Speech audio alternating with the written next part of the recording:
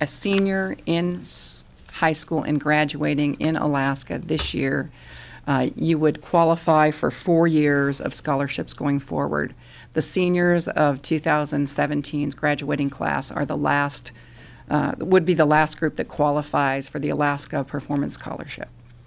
So, and then freshmen in college, they would continue for 3 more years. The sophomores would continue for 2 more years, and the seniors would complete their programs this year. As far as the BSA and the fairness and weighting, we've drawn over $10 billion from Alaska's savings accounts. Other departments that are constitutionally required, public safety, other areas, even portions of health and human services, have taken big cuts. We are trying to fairly distribute across our resources those cuts. Education is taking up over 30%, I believe, right now, of dollars that are undesignated general fund dollars. So it's huge when we go to look at any cuts when you hold that large of a department harmless. So the department itself has taken almost a 7% cut in what they can provide. And it's just, we're trying to manage in a very difficult situation the use of the savings that we have remaining in our accounts. Shauna's next.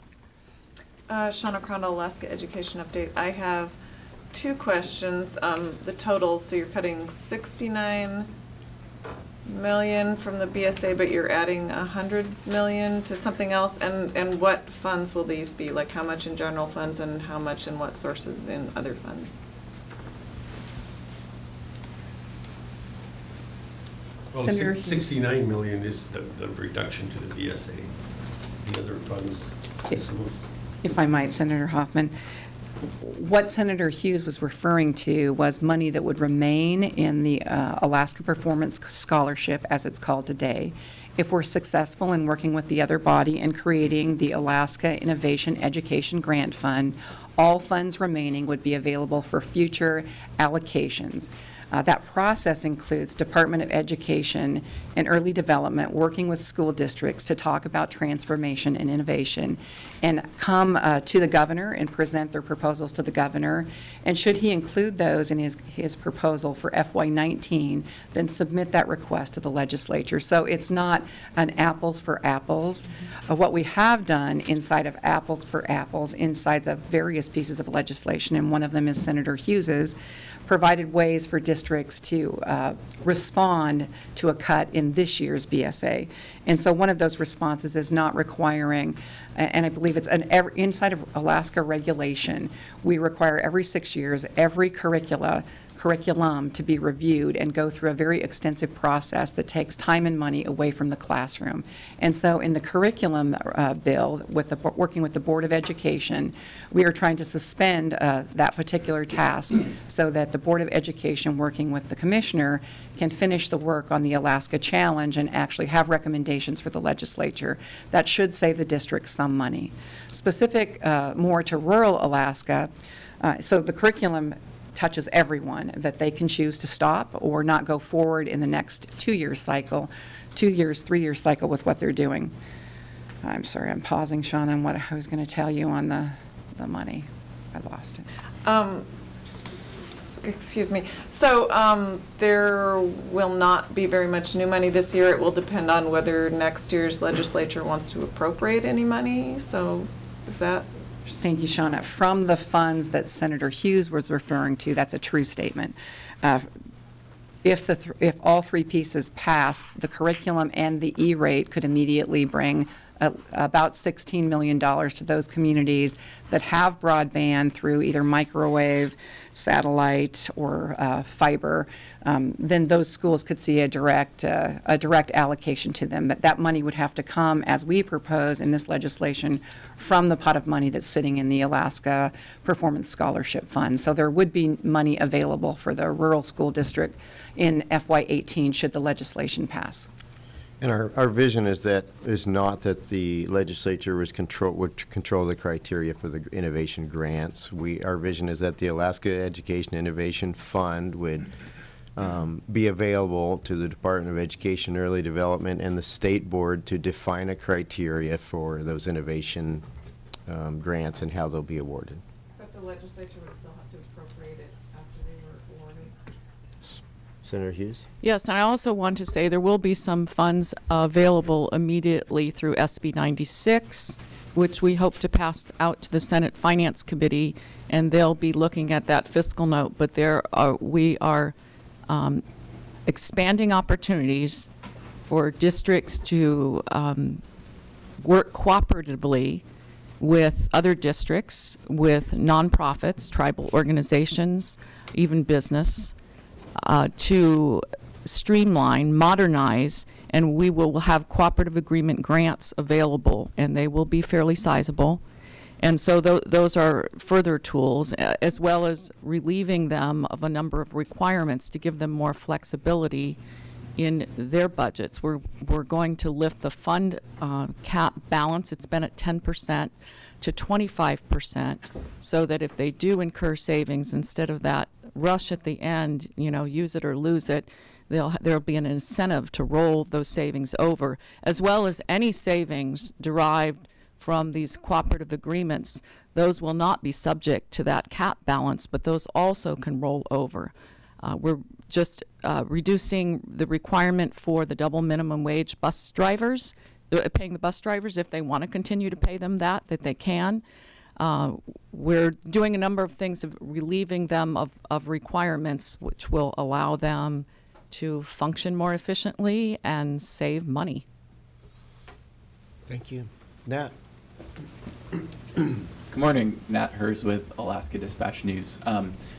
Recognizing that you guys have basically very difficult choices here, the House majority seems to be saying at this point such a cut to education as you guys are proposing would not be necessary under their fiscal plan, which includes an income tax and some type of changes to oil taxes. Can you guys explain why, in your minds, this option that you're taking is better than an option that would balance the budget and eliminate this deficit that's driving this cut through the income tax and oil tax changes? Senator Hoffman, would you like to take that?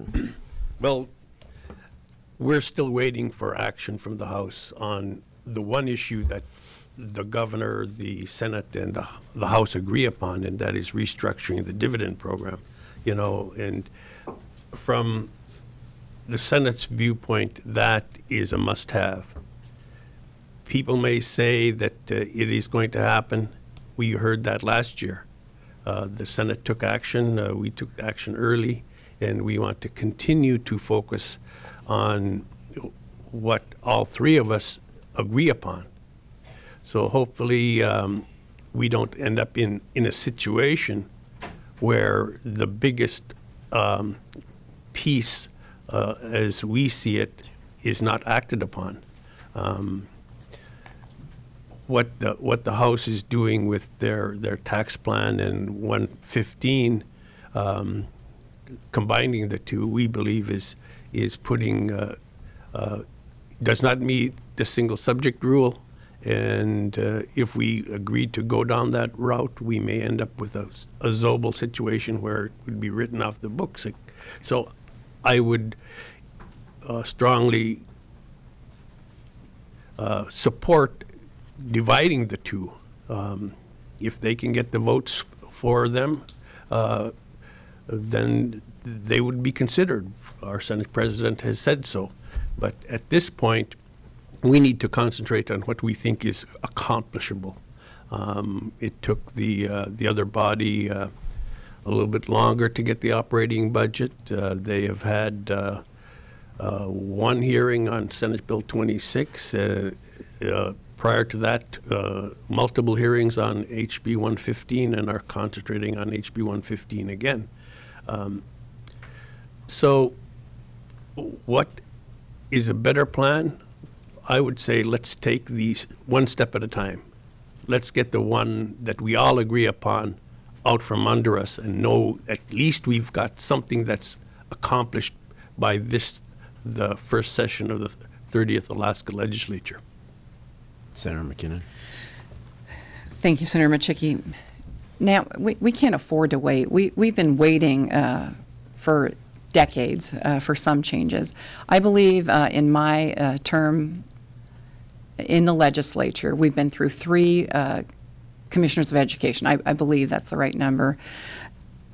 We have a commissioner of education that is working with school districts right now to look for change. So we need to set up a tool that is available both to the administration and the commissioner of education and the board of education so that they can actually fund a proposal if they're successful in working with districts and bringing something forward. We don't have new funds to do that with. So that's why we are trying to reprioritize and focus education dollars where they're constitutionally mandated in K through 12. But it comes with a price, and that price is you have to work with the administration, you have to seek the governor's approval, and you need buy-in from the legislature that this truly can transform education and that our students can compete. I think about everyday math when I was a mom with kids in school. As a PTA president, as on the board for 5 years, I went to my principal and said, it just doesn't work. I don't know how or why 1 + 1 does not equal 2. I do not know how when you pour 1 cup of water in a cup and then you add 2 and it overflows, that somehow 1 is the right number when 1 and 1 is supposed to equal 2. And that's how I felt as a parent working with some components of everyday math. And so I would just say that we don't have time to wait. We've been waiting for years to provide education an opportunity for themselves to innovate. And many schools are, and we have great achieving schools and wonderful teachers that are working hard and students that are excelling in all different regions. But overall, when our students test, they don't fare well nationally or internationally. And as a country, we are sliding with those numbers in test scores. And test scores aren't everything. Kids who don't do well on tests still can be high achievers. I want our students to know that. But we have to do something differently, and we have a new commissioner of education that I believe is trying to partner with districts to look at change. I just want to, the question was, why is the option that you guys have outlined today better than the option of raising new revenues from an income tax and an oil tax? Let me just say it quickly. The House has done nothing to pass over to the Senate a piece of legislation that will do anything to solve our budget. There is not an income tax over here. There is not an oil tax change. There is not use of our earnings. So when the House is able to advance a piece of legislation, then I think we can take up the question again. But until they act, all they've done is talk about it, and so I respect that. It's difficult to move major pieces of legislation, but just talking about it doesn't mean that they can do it. So, and there's 13 days left, and we haven't seen a thing. We passed over Senate Bill 26 early. It's a complete plan with a certain set of factors that can change. Right? And I've talked to you about that, Nat. The reality of it is, even with their income tax, if we see a significant reduction in the cost or value of oil, we still have a gap. We plan to use the wisest use of our reserves, but cutting had to be a solution. It continues to be an important part of this solution. We've cut 44.6% with a combination of operating and capital, 26% in operating alone. The Senate feels the need for this to be the most efficient government as we look to Alaskans and say, we're going to be reducing your dividend. We're going to be making the most wise use of our reserves. And the reality of it is a slight increase in the value of oil along with our cuts. We're looking at a fuel tax, brings us extremely close to balancing the budget. It is a plan. It's as complete a plan as a plan including income tax. Just depends on where oil goes from here. And one other point, I think that the ICER study said they highly recommend not to do everything all at once in 1 year. And I think that's sage advice. We should march forward and get something accomplished, unlike what happened last year. And looking forward to working with other body to get at least something accomplished this session, as is the governor. We have Liz and then Katie Quinn online. I'll go to Katie after I go to Liz, who's been waiting Liz Rains with KTVA. It appears unlikely that the House majority is going to agree to this level of an education cut. So why take the heat from school districts for a cut that's unlikely to actually be implemented? I'm happy to take that question. That has been a difficult one for years. The reality of it is, had cuts that the Senate had proposed over the last few years gained more ground in the House, Senate Bill 26 would be guaranteed to be the entire plan. We have struggled for responsible cuts. If we don't propose a cut, again, we have demonstrated that education is the Senate majority's number one priority by the lack of cuts that we've proposed. It's the first one of the BSA. And we're happy to sit at the table and negotiate the best outcome with the House. And we're happy, I'm not going to say we're happy to take the heat from educators. I mean, I've got 4 kids in the system. Today, we know that there will be there will be active participation from educators from around the state that are arriving today to come to each of our offices and to kindly let us know how they feel about education cuts. But without a proposal and the Senate being willing to make the tough choices and have this discussion, the discussion will not occur. So that's our role. We feel that it's important, and we expect what we're going to hear from educators. Our message to educators is the message we've had all year long. Walk across the hall, please walk down to the House, ask them to pass Senate Bill 26. When we've got that across the finish line, we can take a better look at what may be remaining in the future and then talk about filling any remaining gap, if there is a gap remaining, by the time we get back together next year. So we have one last question from, let me get Katie's because it's 9 o'clock, and then you can do a closing if you'd like. So Katie Quinn, are you online? I am. I don't have any questions at this time. Okay. Thank you for calling in, Katie. Senator Hughes, as we wrap up quickly. Thank you. I just want to make the point. This is it's just really plain, and you really need to soak it up. Overall spending on education does not correlate with academic achievement. Let me say it again. Overall spending on education does not correlate with academic achievement. However, spending in the classroom does, and that is what we're trying to do. We're trying to focus on the students. For far too long, I almost have a sense in this role that we've somewhat given up, that our kids just really can't do better. And we as a Senate majority, we believe that our kids can do better. And by being innovative, we think we're going to begin to close the achievement gap. I'm excited to work with this commissioner. He has a heart for the kids. Well, you know, we care. I've told someone, I said, this is not, I'm not being fluffy and emotional, but deep in my spirit, I know that we can do a better job for our kids. And virtual education, I do want to just mention Governor Parnell started that effort, and I thank him for that, because I think it is one of the main keys that we need to unlock for students across the state. And you know what? We probably, even though for a few years we've been asking the districts and the schools to innovate, it hasn't happened to the extent it needs to. Some have been doing a fabulous job, but we need it to happen across the state. And what we're facing right now might just be what'll make that happen. You know, sometimes when you get in a tough spot, you have to make some changes, and that's what we're doing. Transforming education is going to help our students. And so with that, Mr. Majority Leader, I just am looking forward to the conversation that we can have here going forward as we begin this journey. Thank you, Senator. Thank you all for coming today. Follow-up questions, go through Daniel, and of course on any other subject whatsoever, we're happy to respond. So thanks for being here today.